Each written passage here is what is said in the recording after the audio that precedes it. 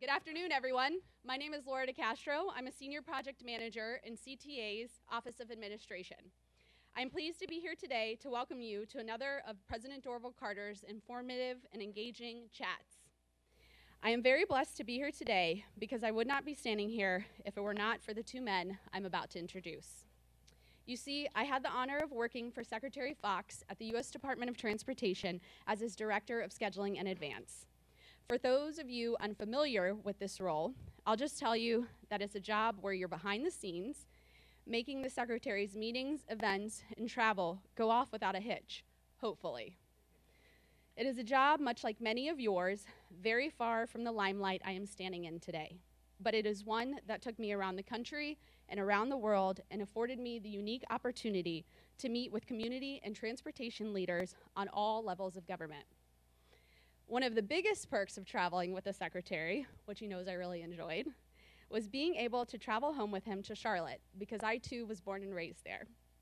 And it was actually on one of those trips home that I had the chance to meet and get to know our own President Carter. It was a little over 4 years ago that I picked up the President from the Charlotte airport to join the Secretary for a trip that would lay the foundation for President Carter becoming Secretary Foxx's acting Chief of Staff. And boy, am I glad I had the opportunity to work for the Secretary in that capacity, or else I wouldn't be here with y'all today. The discussion today will features one of the most dynamic, distinguished, and knowledgeable leaders in the transportation field, Anthony Foxx. Previously served as the United States Secretary of Transportation under Chicago's very own President Barack Obama. He currently is the Chief Policy Officer of the popular ride-hailing service Lyft, and will share with us his insights as to what the future of transportation and the changing landscape of mobility may hold. As I previously mentioned, President Carter served as Secretary Foxx's acting Chief of Staff in Washington before coming home to lead our agency. During their time together in our nation's capital, Secretary Foxx, with the help of President Carter and other senior staff, led an agency with more than 55,000 employees and a $70 billion budget.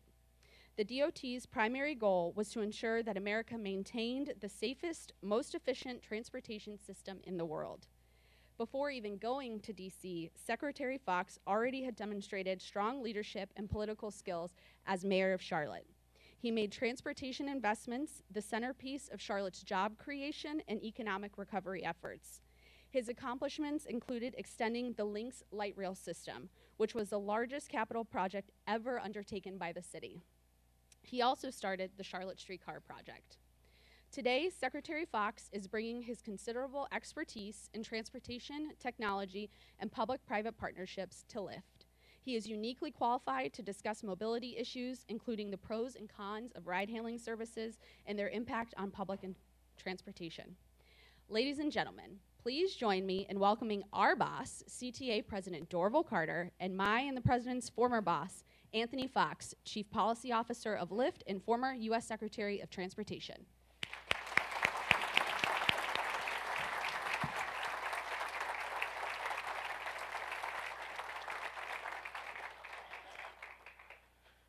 Good afternoon, everybody. I want to thank you all for taking the time out of your day to come sit in on this fireside chat. Anthony, I should let you know that what you have here in the room is a cross-section of CTA employees, both here at headquarters and also out in the field. Great. We have been doing a number of these chats over the past few months, and I think that they have been very well received, as I know this one will be as well. I'm going to get started by really sort of focusing in on sort of your roots growing up in Charlotte. And I know that from having spent time with you, I know how important that was in terms of developing your thoughts about transportation. And I would like, if you could, to share that sort of experience and sort of what that meant to you as you were growing up. Well, first of all, Dorval, let me thank you. I'm sorry, President Carter. Dorval's fine. You know, protocol being established.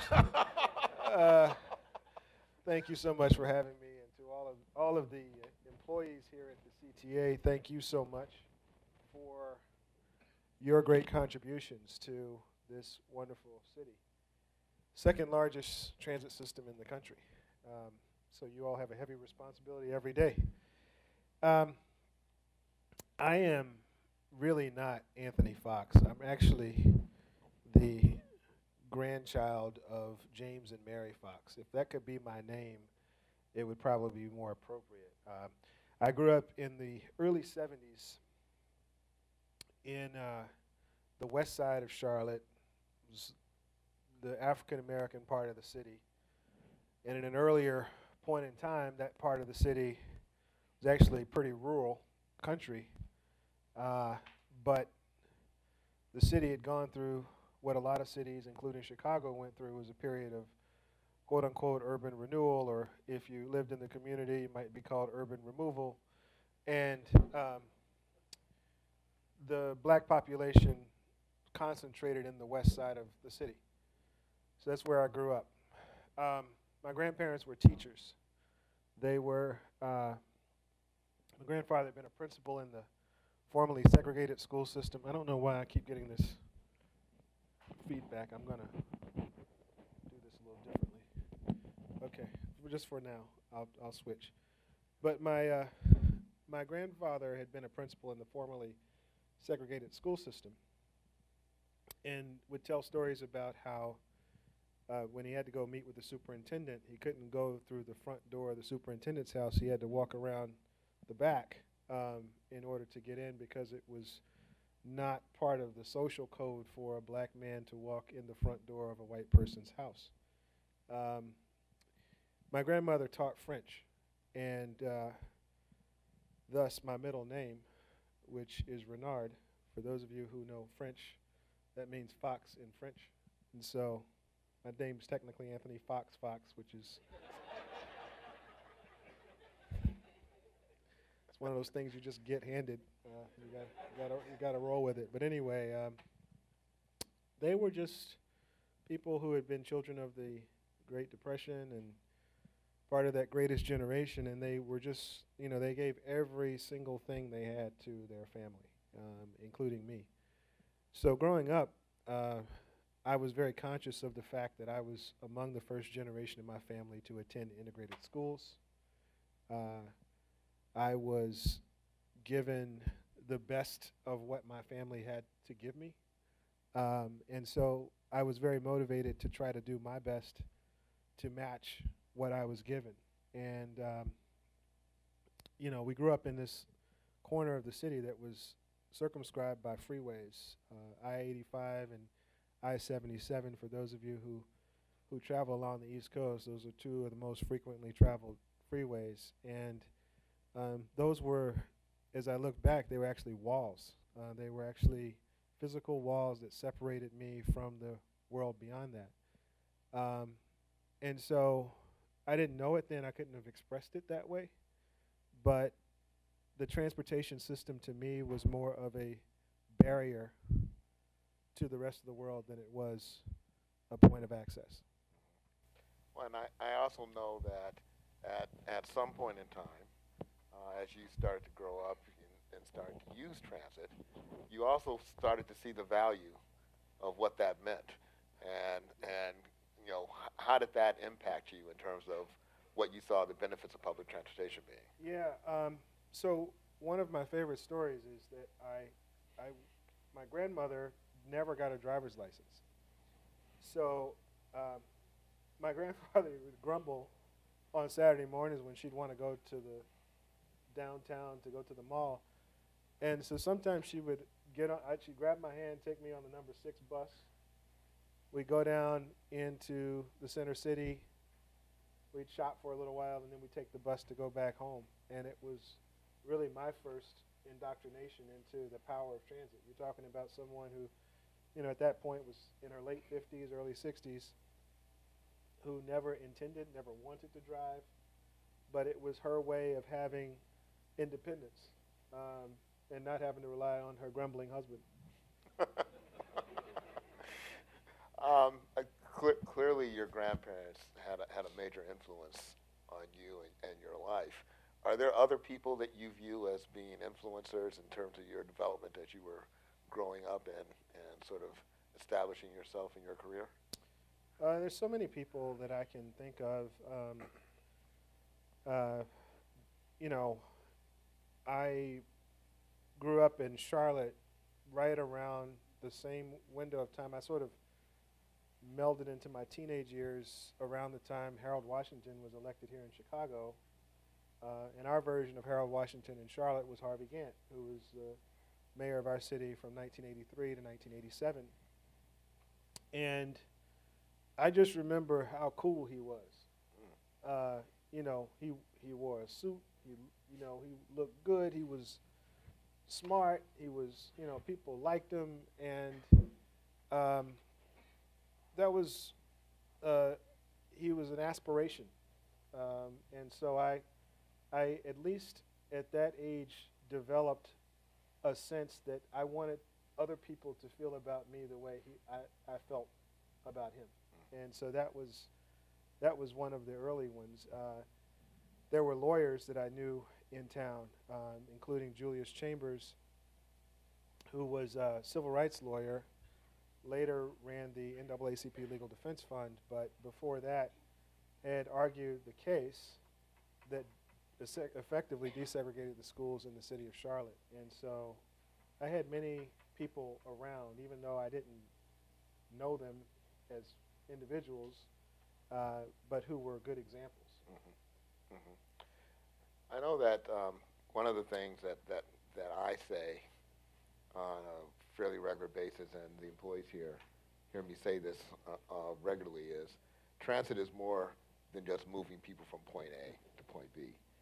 It's about connecting communities. I'd love to say that I kind of thought of that on my own, but a lot of it... Probably did. Actually, I may summarize it on my own, but a lot of it came out of conversations that you and I had about the purpose of transportation and why transportation matters. The program itself, but also sort of why that program was important to you and what you were trying to accomplish with that program when you were secretary. Yeah, so you have to be patient with me as I explain this, because there's several layers of it, but the first most important level of it is that the thought experiment around Ladders of Opportunity was that our transportation system itself, and I mean this broader than transit, is a reflection of societal attitudes. If you really think about it, it's actually, we say what we think when we put that freeway that circumscribes that neighborhood. We say what we think when we decide to put that transit line in one place but not put it in a different place. We say what we think through our actions as a society, and our transportation system is a reflection of our prejudices, our aspirations, our hopes, our dreams. And the question that I wanted to ask our own team at USDOT was, to what extent can our aspirations drive transportation decision making? In other words, if our goal as a society, and we have the most complex goal of probably any society on earth, because we're not homogenous.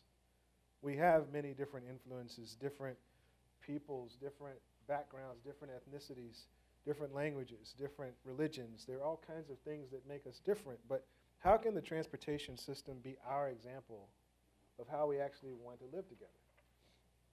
And so that's like the first level, which is already hard for many of us to imagine. And so I was laughing when you said Ladders of Opportunity, because even though what we developed was like an amazing set of actions around our grant programs, including equity as part of our consideration in awarding transportation dollars, really for the first time that I can recall bringing community leaders from all over the country into USDOT to walk what I call the professional citizens. You all know who I'm talking about. These are people that show up at every community meeting, every public input meeting, every, and helping to educate them on what the steps are to get things done within a transportation decision-making context.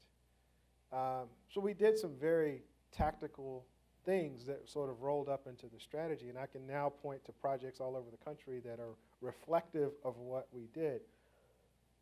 But I'll tell you, honestly, I got some of the most important information about how to do this well by going to some of the more homogeneous parts of the world. I took a trip to Scandinavia, and I remember sitting in Copenhagen at Gale Architects. They're an architectural firm. They also do consulting on a number of other city planning related things.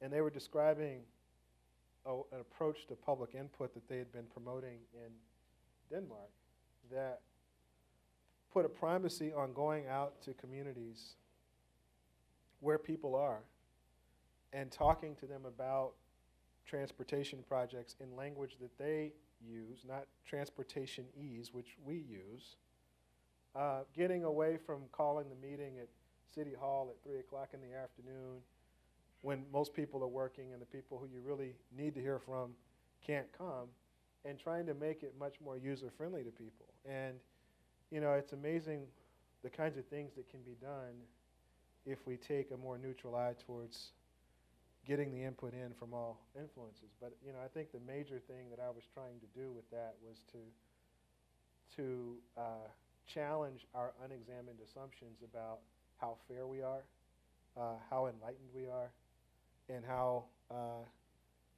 you know, how our resources get utilized in ways that actually perpetuate the very things we don't aspire to. Well, and I think, you know, as you indicated, you didn't just talk the talk. You led by example.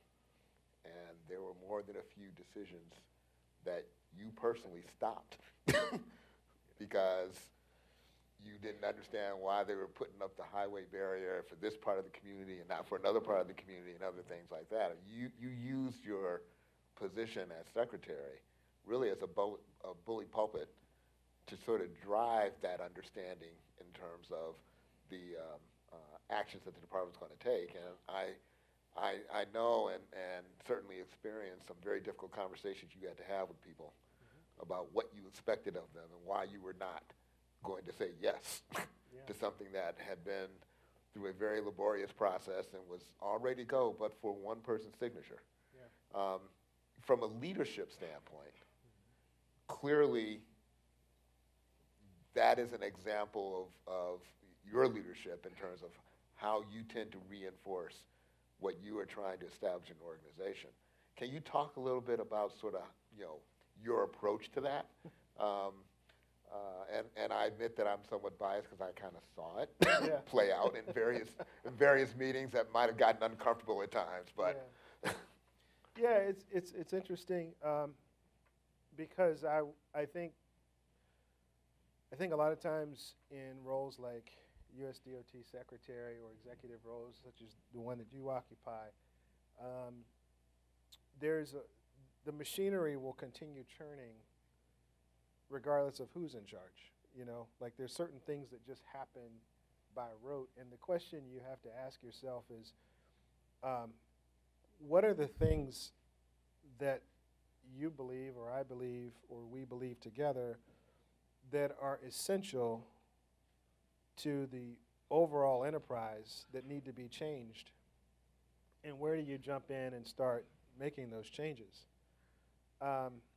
I think one of the most difficult challenges for me was that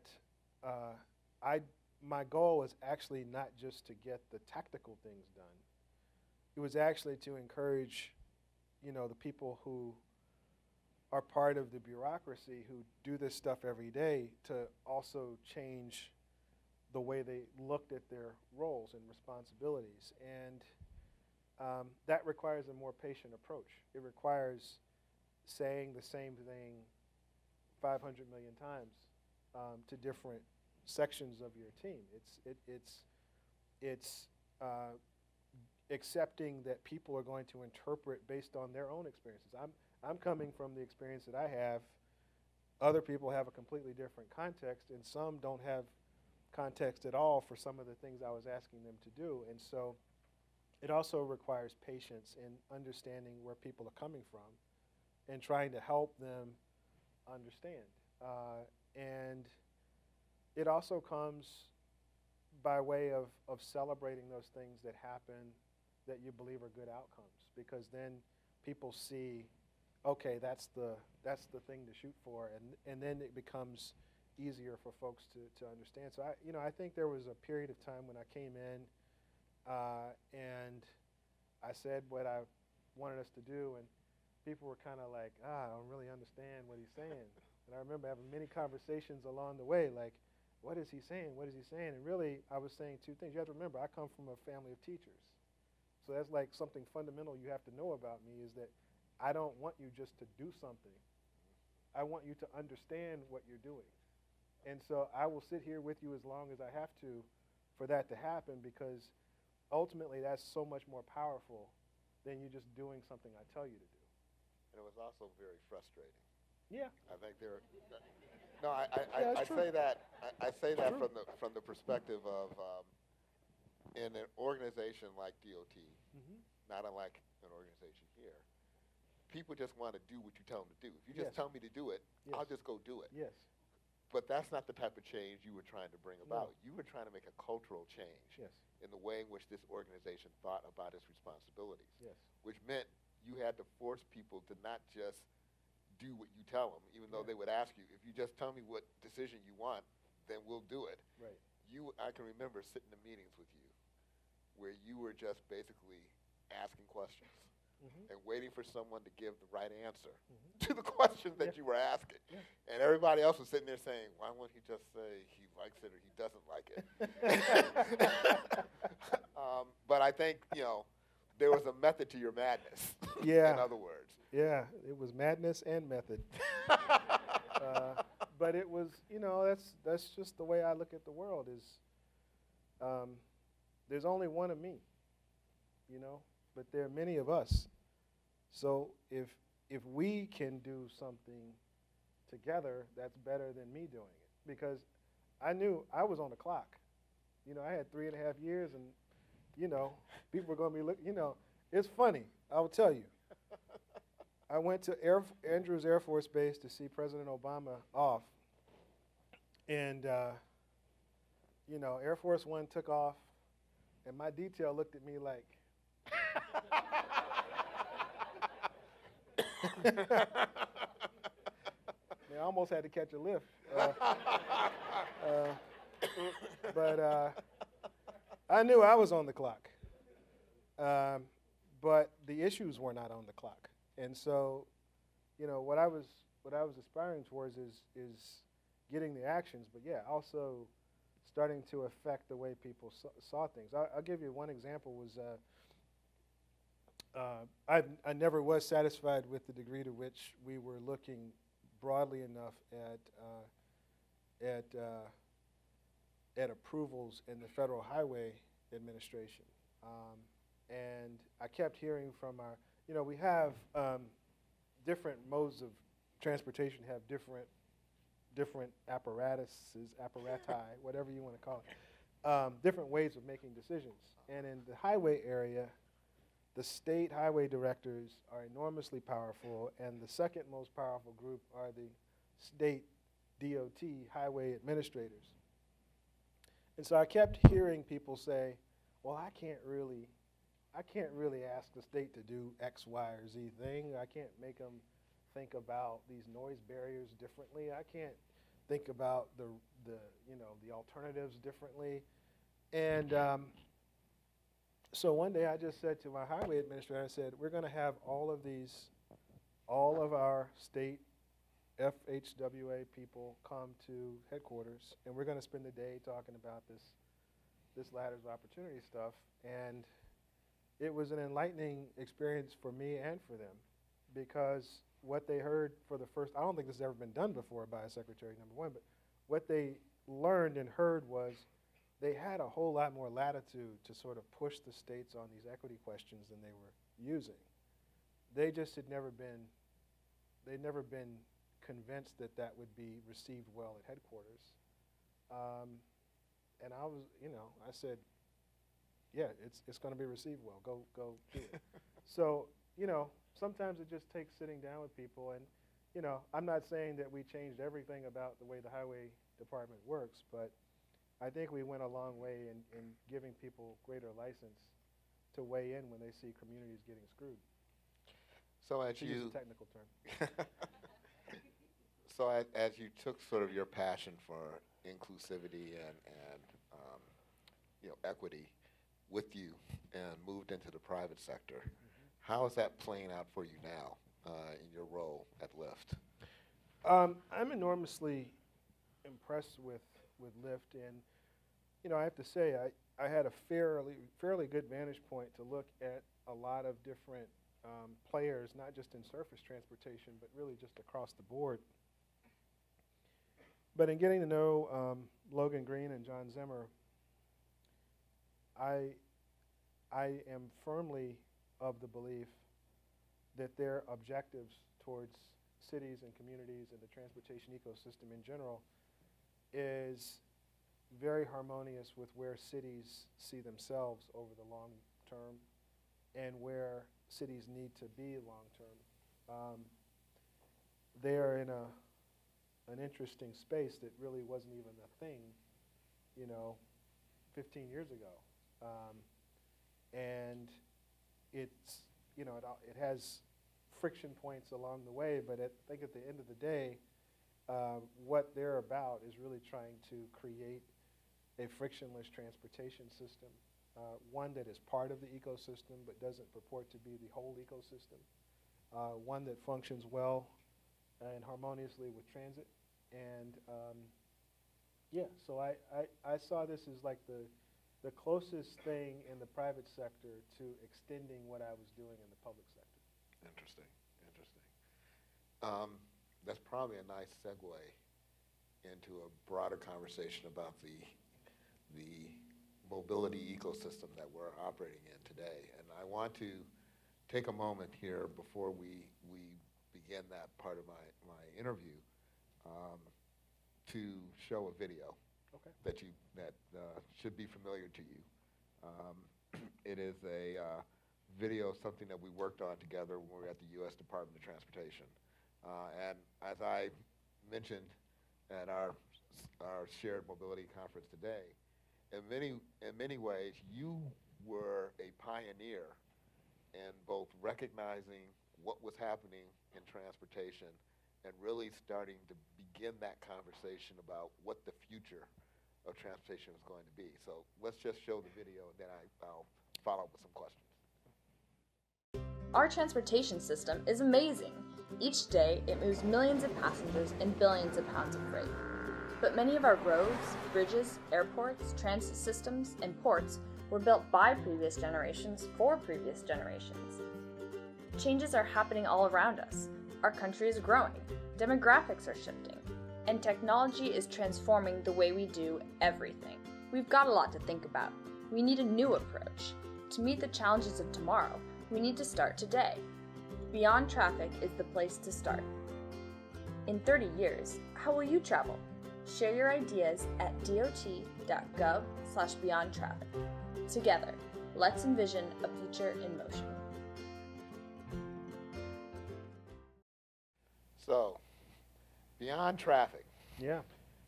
As you remember, we spent a lot of time working on developing that plan and discussing it. But it was part of a sort of visionary statement that you wanted to make about the future of public transportation. And I should point out that it wasn't just limited to transit. Yeah. It was the entire transportation system and what you saw as the changes that were starting to occur as a result of that. That's obviously not a new issue for you. It's an issue that you also sort of faced when you were mayor of the city of Charlotte, as you started envisioning new public transportation investments and things of that nature. I'm interested in having you sort of discuss your motivation for sort of wanting to have this conversation about the future of public transportation and really, how we should be looking towards investments in our transportation infrastructure. Yeah, Can y'all hear me? I should be asking. Okay, so we, the Transportation Department has periodically done these sort of long views of the transportation system. In the modern era, Secretary Coleman was the first to really do a deep study of the system. And there have been a couple of attempts to do it in later years. I think Secretary Skinner and Secretary Slater also did similar work. But I guess to answer your question, we're spending billions of dollars every year on a system. And out of our Highway Trust Fund, as you all well know, out of every dollar, 80 cents is going into roads and 20 cents is going into transit. And yet we're stuck in ever-growing traffic. We have systems that in the Midwest and the Northeast that have a lot of deferred maintenance. We have demographic trends that are pointing us into the Southeast and the West, where they've been more automobile dependent, less transit dependent, and a need for new investments to kind of make an ecosystem work in those places. And I guess the short answer is we have been stuck in 1950 since 1950. And my question really has been, what's going to up-level the discussion about transportation? How do we actually solve the problem?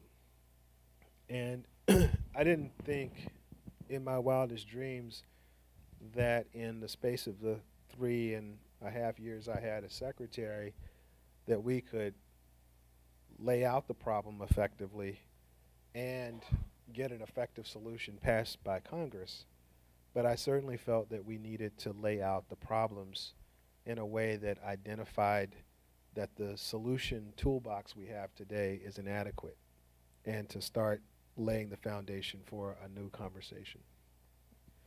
You also pursued I thought, somewhat novel approach to developing this plan. You didn't just look to the people within the department to talk about it. You wanted to hear from the public. You wanted to hear from the stakeholders. Can you talk a little bit about why that was such an important part of what you wanted to see happen here? Yeah, I wanted to make sure that what we put together wasn't some administration document that got collected dust because it wasn't viewed as something that had independent validity, hadn't been rigorously looked at from lots of different perspectives. And so we went to a wide range of nonprofits to stress test our thinking. We did public input sessions. We actually drafted it a year before the final report was produced and had a lot of public input sessions in between. And it was actually surprising to my team. By the way, it's funny how history is. At the time we started this project, if you had asked the 55,000 employees at DOT who wanted to work on this project, it probably would have been like me and the cat down the street. But after we did it, I had people on our team say, this was why I got involved in transportation to begin with. This was one of the most innovative things I've had a chance to work with. So I think the whole goal was to create a more public conversation, and you can't do that without engaging the public. Well, I think it was definitely a beneficial exercise to engage in, and I'm glad we were able to do it. You're now at Lyft, and I have historically, when I've discussed the relationship between the ride-hailing companies and public transit, I describe it as complicated. I'm interested in sort of your thoughts in terms of how do you see the future of the role of public transportation and TNCs, and do you see opportunities to improve the coordination and the complementary aspects that can occur between the two of them. Yeah, I definitely do. And let me put it this way. So let me put my mayor hat back on, which is dangerous in election season. If I were a mayor today, I would call my equivalent of President Carter here into my office, and I would say, we have like millions of people we need to move around. There are areas where we are absolutely bar none the most efficient game in town. There are areas where we have these private entities out there that are trying to provide service and access points that are door to door. How do we find a way to get better parity out of the fare box, providing the service to the maximum extent possible, but utilizing these new tools that are out there? And I think we're at a discovery phase in this. I don't think we're at a phase where the patterns are known and the business models have trued themselves up completely yet. I think we're at the point of experimentation. But I think the opportunity is amazing to be able to give people better service than they've ever had before, maintaining the transit system's architecture and being able to create frictionless mobility in cities. And I actually think we're codependents. I actually don't think we're competitors. But I also think, as I say that the conversation has to shift from win-lose to win-win. And I think when transit agencies are very clear about what their non-negotiables are, but also is clear about here's some, what's your dream, President Carter, for like how a rideshare company could help you problem solve. That's where we want to be, and I think that's where the opportunity is. Do you see that as sort of what the future holds for us in terms of this relationship? I do, I'm as pro transit as anybody. I am. You can check the record. So you're not talking to someone who doesn't understand the criticality of transit. Going back to my grandmother and the number 6 bus in Charlotte. But I do think there are both and solutions here, and I wouldn't dare to say that I know the contours of what that looks like ultimately. But what I do know is that we've introduced a door-to-door opportunity for people, and in some cities, we're the only companies that are providing it to that level for regular people. I mean, I know that the Wave service is different, but for the average person, that's a unique thing. And so whether it's first mile, last mile, whether it's integrated platforms that allow someone to seamlessly use CTA and a service like ours, I think those should be low-hanging fruit things. I think there's a lot more that we can do, but we have to vision together. What do you see as sort of the future for public transportation? So in Charlotte, we had this planning framework that I'll use as a bit of a metaphor for what I think. And it was an idea called centers, corridors, and wedges. Okay, so the centers were like the centers of activity, like where the workplaces were, where the shops were, and so forth. The corridors were where the main thoroughfares, where people, large numbers of people needed to move at any given time. And then the wedges were areas that were relatively protected from intense zoning, land use, and arterial roads. So I think we could think about our transit systems as the spine, as the central nervous system for how large numbers of people move in mass. I think that is an element that is not going to ever go away, particularly in cities that have a long tradition, as you do, 125-year tradition of rail transit here. I don't see someone coming in and replacing that. But whether it is providing a more tailored solution to the average user to get from their doorstep to that train, or to a center that's closer than the train can take them, that's where I think the opportunities are. And I actually see at some point transit systems are going to end up behaving more like we do in that respect. Or they're going to be partnerships that emerge in which we're providing a similar service as we do privately, but we're doing it at a level of maintenance of effort on the transit side, so you're not losing money, but you're getting the benefit of kind of a service that gets people there. I don't think buses are going away either, by the way. I just think that that the on-demand aspect of it and the door-to-door aspect of it is a convenience that people are going to want. You know, you made a comment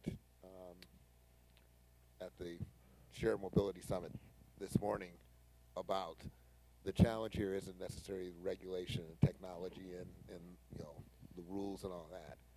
You really suggested that the challenge really resides in sort of, you know, the people, Yeah. and figuring out how this is going to work. You want to share some of that with the audience here?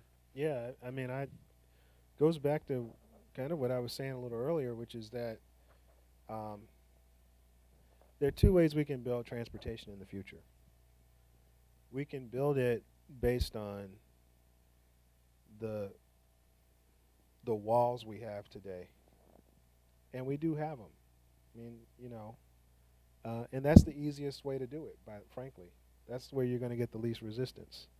God knows, I worked my tail off to get a $1 billion light rail line built in Charlotte, which was the hardest thing to do, and I got whacked every day over a $150 million streetcar that we were putting in the heart of the African American community and in the lower income Latino section of the city. So those projects that are actually trying to create the access points for people who have historically been underserved, to try to bring them into the mainstream economy, into the activity and life center of a city, those are the hard things to do. And I think involving people in public input in new and different ways, that's the hard thing to do. And so to me, it's like, I think we've got to go the hard way, because the hard way is actually going to give us more of what I think we want, which is to feel like we live in a society in which everybody matters. Now, I'm going to tell you, having gone through this experience myself, that I think the hardest thing in the shared use mobility concept is the shared part. I really do. You can get technologies that give us the opportunity to ride in the car together. But man, if I'm not dressed a certain way and I get in that car with you, you understand what I'm saying? Yes. I'm maybe going off script here. Sorry, team. But, you know, I think Airbnb experienced this. It's a great idea. People can share a room in their home and all this other stuff. But, man, when the wrong person shows up at the door, or the wrong person is opening the door, that's the friction that I'm talking about. And so I think we have to build towards a world in which these parts of our national heritage that we don't like to look at so much start to go away, not reinforcing them. And that takes work by everybody. You know, it's interesting because I think, I agree with what you're saying about the challenge that exists with this. I also think that people view technology as the savior for everything, and that there's a technological solution that's going to make this whole thing work, beautifully. From my experience, it's as I indicated when I was introducing you, it's really about determining what kind of city you want, what kind of a community you want, and how does this fit into that expectation, and sort of understanding your community and understanding how you basically reflect that in your transportation systems is probably the most interesting and most difficult part of the conversation right now. Yeah, it's one of my favorite sets of courses in undergraduate study was political philosophy. And if you check out like The Prince or the Second Treatise on Government or Leviathan, a lot of these books that got into like how political systems evolved really define the strongest figures as the ones that appeal to the lowest base. So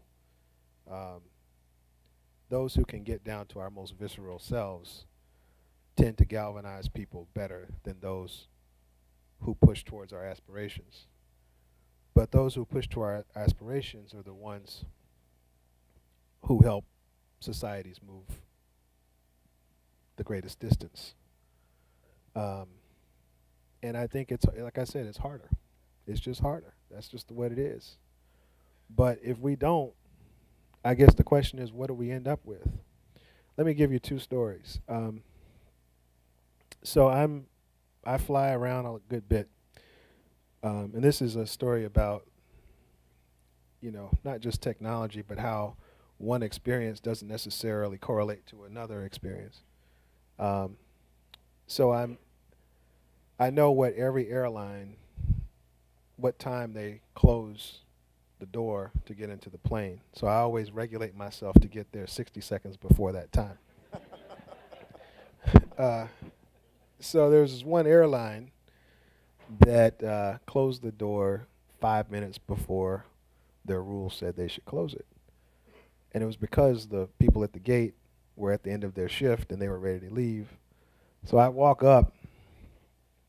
I'm like, you can't close that door. They're like, the door is closed. The plane is pulled back. Sorry. And so we go back and forth. And then the lady says, like, do you actually think you know my company better than me? I was like, well, as a matter of fact. And I say that because, to your point, in a different way, technology is, it's like the highway system. We asked civil engineers to plan a highway system, and they did it. And actually, for every dollar spent, we've gotten at least $6 back, probably a multiple of that. So from an economic standpoint, it was successful. But we weren't asking them to solve the societal question. We were asking them to solve a mobility question. And so if we disaggregate those two things, we're already making a mistake. And that's just the reality. The second story is, just to show you what I'm talking about. My son, who's 12, for his first 12 years of life, he was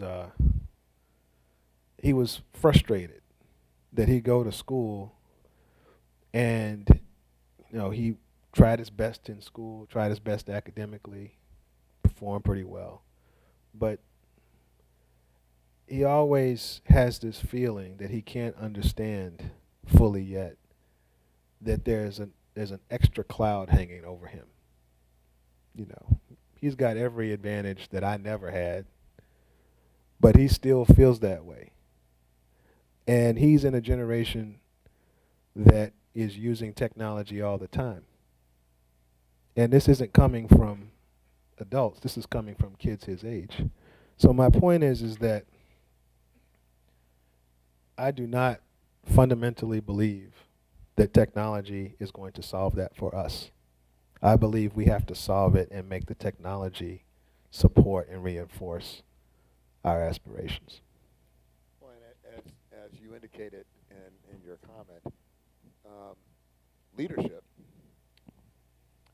is about being visionary and taking people someplace that they may not want to go.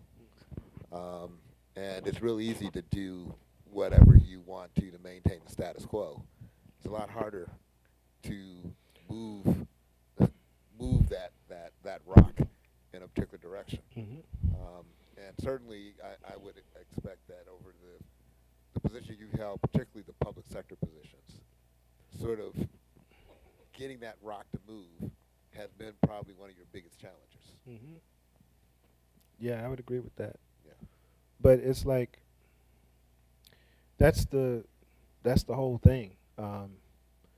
You know, I guess the way I would frame it is I'm actually working on a piece that I'm writing about this, but you know, I am African American, proudly African American. I can look back 5 generations. My great grandfather drove a truck in rural North Carolina. I could give you the whole story about my family. I got a picture of my great grandfather, my great grandmother. It looks like the black Norman Rockwell picture. It's amazing. But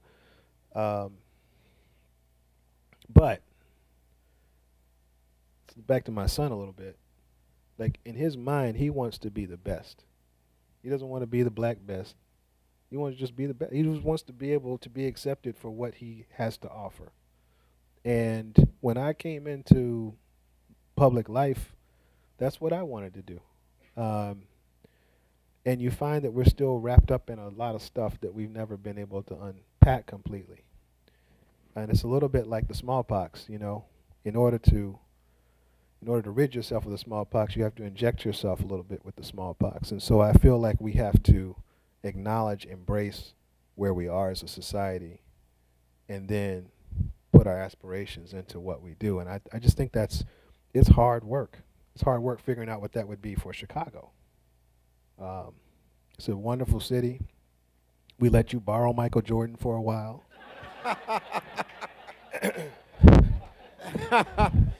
He still wore his North Carolina shorts, so just to be cool. You know, it's a wonderful city, but there are fissures here. There are, and we can't address those fissures without addressing those fissures. Yeah.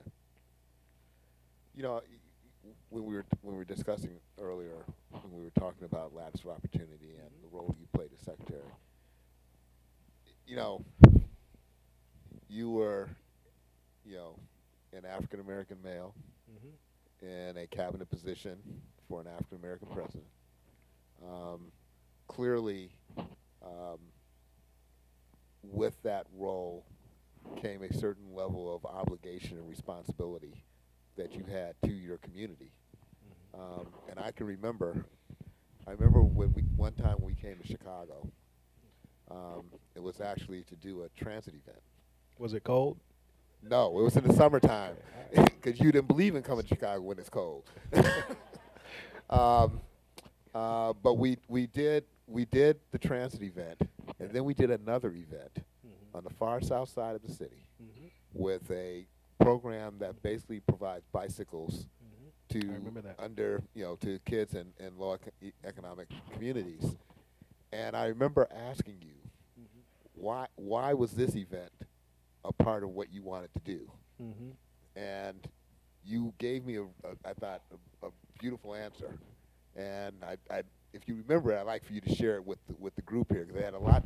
It had to do it had to do with the fact that these kids will probably never get a chance to meet someone as an African American sitting in a position as a cabinet secretary to the President of the United States, but for this time that you were there to see them. And you talked to them. You talked to them about what it took in your career to get to where you were. My question really is, Yeah, I'm about to cry, man. Well, let me tell you, I was getting a little teary-eyed standing there listening to you, but you know, talk a little bit about sort of the responsibility you have felt, and not just necessarily as Secretary of Transportation, but as Mayor of Charlotte and other public positions that you've held, to the community, to your community, and how you have utilized your position, not just to carry out, your responsibilities, but also to be a symbol of what can be, what can occur, what you can achieve. So it's interesting. Like I guess when you say that, it takes me back to my grandparents. It takes me like I actually feel like I really feel like most days I'm trying to represent them. There was a guy, I don't know if you all know the story about the Greensboro Four sitting at the lunch counter and all this other stuff, but one of the Greensboro Four was a great friend and mentor of mine. His name was Franklin McCain. He's passed away. But when I was running for office, I'm going to string these things together, by the way. Just give me a second. He said to me something that I'll never forget. He said, Anthony, I'm excited for you. I support you. You're going to do great things, but I want you to remember one thing. He said, there were people who came before you who were every bit as good or better, who never had the chances that you have. And I think about my grandparents that way. They were not preparing me for the world they grew up in. They were preparing me for the world I was growing up in. And they wanted me to do as much and to go as far as I possibly could, and they did everything they could to do that. And when you have that kind of orientation, what you realize is that there are good people everywhere. And when you walk past somebody or jump in line or you cut somebody off in conversation or you demean someone in some way, you don't have any idea who that person is. On holidays, my grandparents used to pull out these plates. They were green and cream colored. And it was only later that I learned that while my grandfather was teaching, he also was a waiter at the local country club. And at some point, the country club gave him, I hope, that's the story, gave him these plates that became the plates we ate on, at a meal of significance. And, I'm sure that in the course of that was in the 50s and 60s. I'm sure in the course of that, there were people who just dismissed him and ignored him and whatever. But his grandson became the Secretary of Transportation. You understand what I'm saying? So I'm one of these people that just believes in the basic dignity of people. And if there's something even small, like my staff was watching me take selfies with people today at the Shared Use Mobility Center. Like if there's something I can do, even if it's a small gesture to give someone else just a little more of a lift, or a little more of a lift with a L-Y-F-T. That was good. I got that. Yeah. A little more encouragement, then that's my responsibility, because that's what people did for me. That's just how I am. Well, I think it certainly has been reflected in the way I've observed you, in the roles that I've worked with you under. And I think it certainly has had an impact on the people who work for you, who appreciate it and understand that. I'm reminded of the fact that the first time I met you, you were holding meetings, luncheons, with just random staff at DOT. And I was in a position where I would see the secretary from time to time and would certainly interact with them, but, there was no reason for you to just meet with me, other than you just wanted to hear what we had to say. And I remember that sticking with me from the first time that we met you as secretary, was your approachability, and the fact that you were the type of person who really cared about what we thought and what we were thinking. So I just want to personally thank you for that experience, because it certainly impacts me, and it certainly impacts the way I approach my job as president of CTA. You've done okay. Yeah, it worked out, I guess. I'm actually kind of curious as to what you're going to say to this yourself, because I don't know the answer to it. Been that predictable so far? Is this No. okay? No, but I do admit the fact that I probably know you better than everybody else in this room. So so I had a head start to some degree. But it's also, I mean, to be honest with you, having known your story and having heard you articulate it to me and to others over the years, I wanted everyone here to hear that, because I think it is a testament to who you are as a person, but also the type of leader that you've turned out to be. And I think we've all benefited from that over the years. So I appreciate that. When you get to the end of your career, what do you want your legacy to be?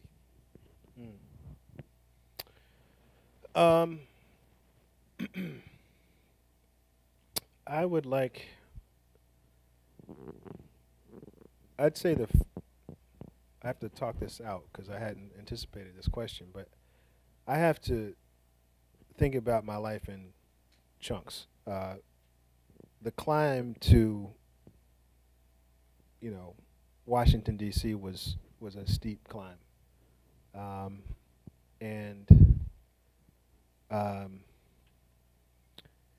now in a place where I feel like I just want to do as much good in as many different venues as I can. I guess the thread between all those things, I would hope, would be that that I helped us realize that we are still part of this machinery that we at least say we don't like as Americans, that we aspire towards the American dream and the openness of it, but we still make it hard on ourselves. And that at every possible way along the points in my life, I've been part of trying to help open our society up and make it better. That's what I was trying to do in the public sector. It's what I'm now trying to do in the private sector. I hope I never get bored. I want to keep doing stuff. I'll eventually write some books. I may teach some classes. I may get on the X-Files one day. I'm going to call David before I leave here. I said, man, why don't you call me, man? But seriously, I want to live a life that's an adventure, that created a lot of good and maybe helped more people realize the power they have to make a difference, even if it's in one corner of the world. Well, I certainly think that you have made a difference. You will continue to make a difference. And I want to thank you for taking the time to sit down with us and talk to us today. Ladies and gentlemen, Mr. Anthony Foxx. Thank you. So we have a tradition at CTA that we give to people when they retire from our agency and or very, very special guests. And one of the things that we do is we prepare a bus stop sign that sort of lays out their career.